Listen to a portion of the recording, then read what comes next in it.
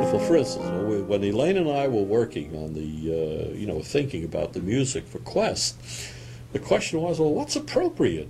What kind of music are we talking about? What do we do?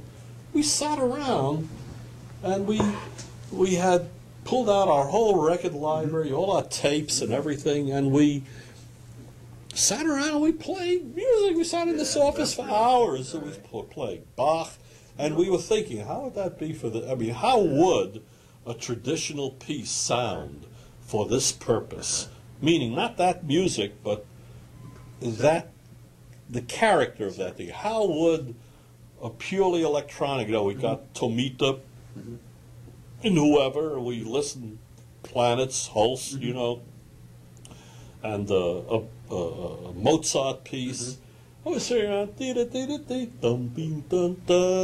say, well, did that work for that, And well, isn't that wonderful? You talk about, what do you do for relaxation? That's very relaxing. That's very wonderful. So, and I think all designers are really more or less in that position.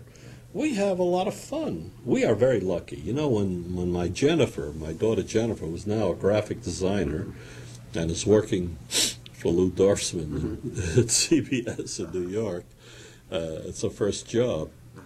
When she was growing up, I used to say to her in the morning when I left, and when she was old enough to understand, I used to say, Jenny, now I'm going off now, and you play with your toys, and I'm going to play with mine.